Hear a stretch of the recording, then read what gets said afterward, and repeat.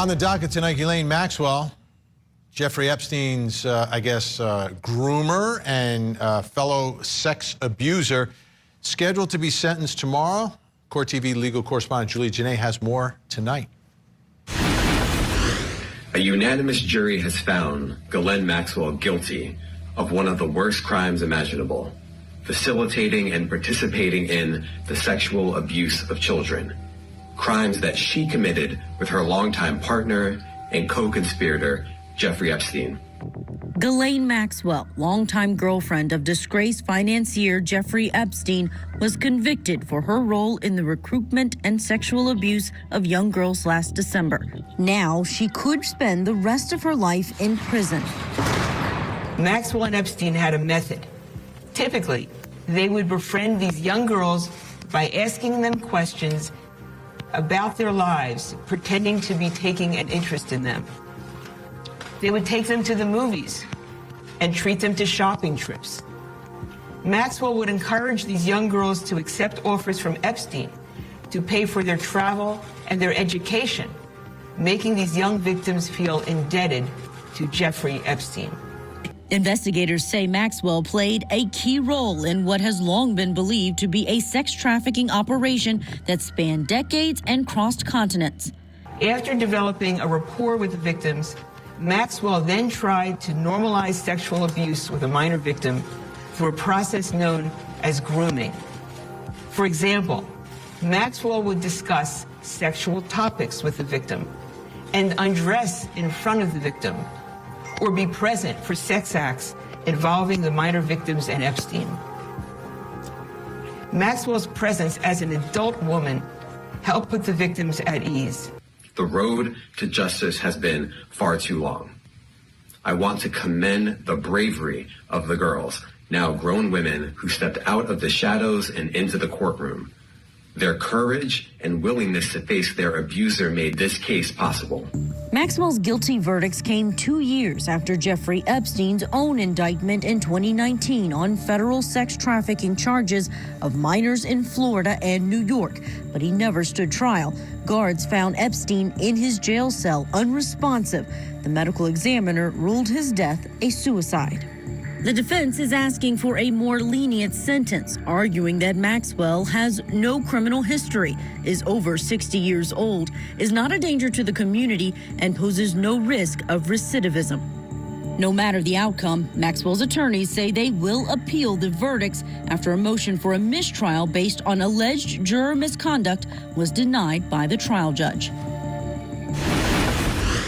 Okay, this sentencing scheduled for tomorrow, but take a look on your screen, folks. This was a letter written by the defense asking for a postponement.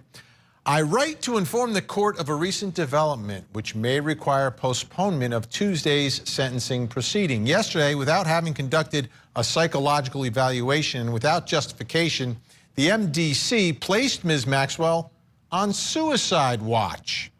She is not permitted to possess and review legal documents and is not permitted paper or pen. This has prevented her from preparing for sentencing. This morning, a psychologist evaluated Ms. Maxwell and determined she is not suicidal.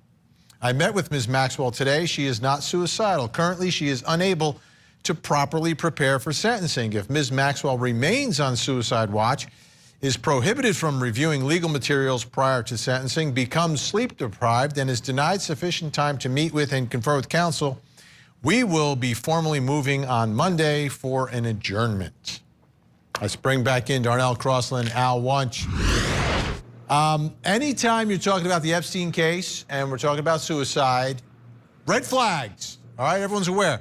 What's going on here, Al? It's like people are saying, the MDC, which I believe is the correction facility, saying she's suicidal, and we've got doctors saying she's not, her own lawyer saying she's not. Like usually your own lawyer, you have an ethical obligation if your client is suicidal to protect that client, right? So what's going on here, Al? Why all this talk about suicide? Because look, she is the only person we have to get some sort of retaliation against Epstein, okay? So they want to make sure that she gets to the courtroom that she gets sentenced and that she serves her sentence and that she does not kill herself. And I think that they're walking on eggshells, that any activity that would lead one to believe that she is not thinking clearly is going to send up that red flag you spoke of and throw her into a suicide watch. I think that it's probably unfair and it's probably not correct, but I do believe that based on what happened with the jail and what happened with people involved with the Epstein case, that anyone around this woman is saying that we don't need to have some sort of a conspiracy theory come out that she was silenced the way Jeffrey Epstein was.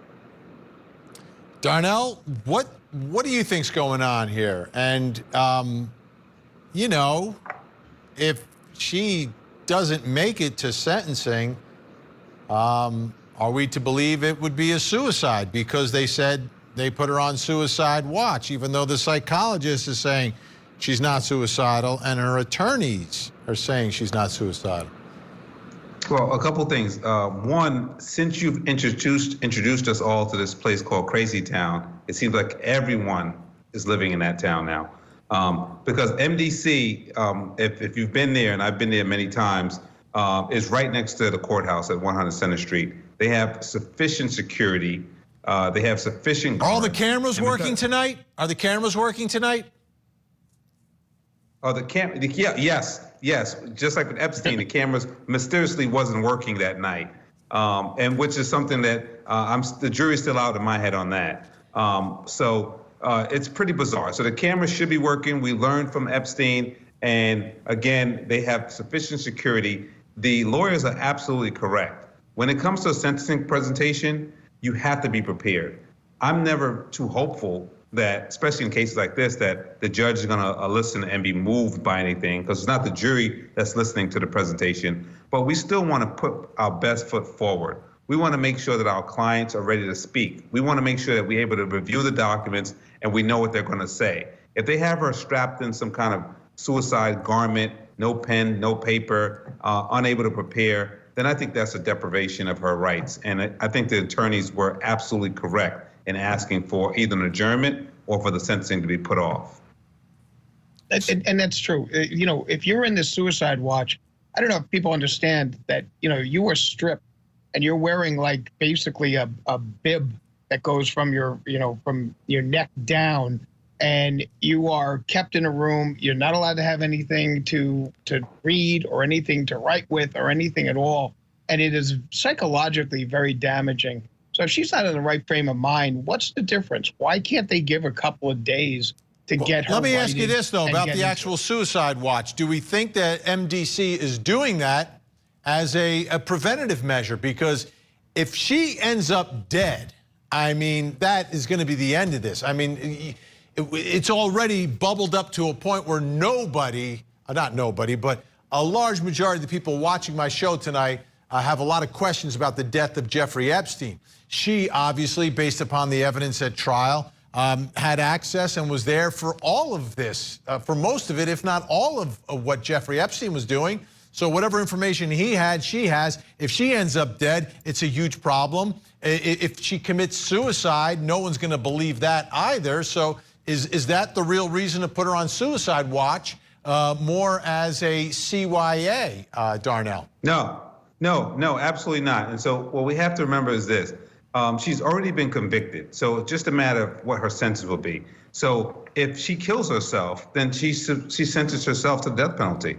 But so it's not about her. They're not saying, oh my God, we don't want that type of sentence. That's too harsh. Why don't you stay alive so we can give you life?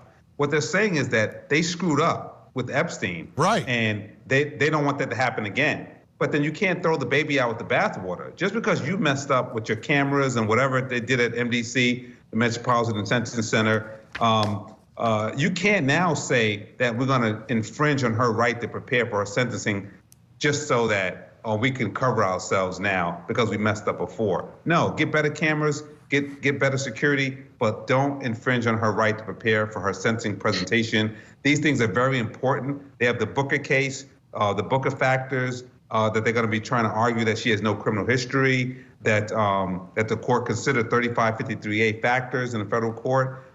There's all these things that you have to prepare for in a federal sentencing, and it can't happen without her there. Did you say 3558?